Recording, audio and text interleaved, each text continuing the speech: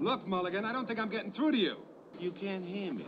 The reason you can't hear me is because you're firing your motor at your end, and they're dropping here at our end. It's Mulligan. It's Mulligan. What the hell does he want? He says he's sorry. Sorry, son of a bitch. Mulligan, Big Joe's a little upset right now. I think maybe you should leave town. Get out of the neighborhood. Nancy, principal attractions, the Church of the Cordeliers tombs, woodwork and statues, City Hall, 18th century, with stairway and square reception room.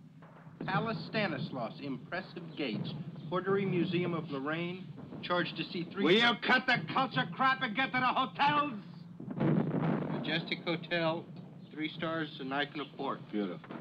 Get that thing to the other side of the canal, you maniac. Well, that's what we was figured on doing.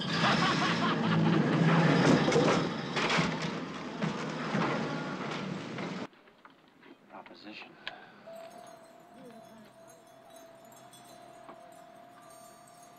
Oh.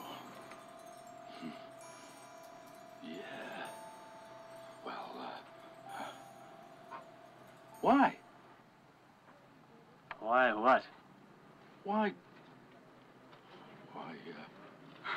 Why not? You're a good man, Mulligan.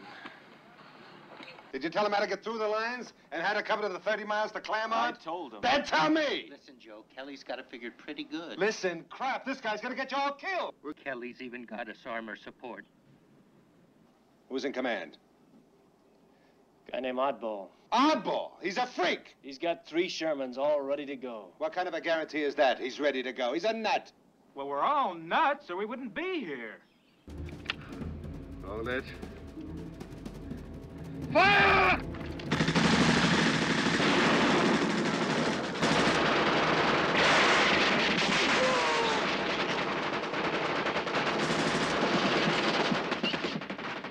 Maybe they're only wounded.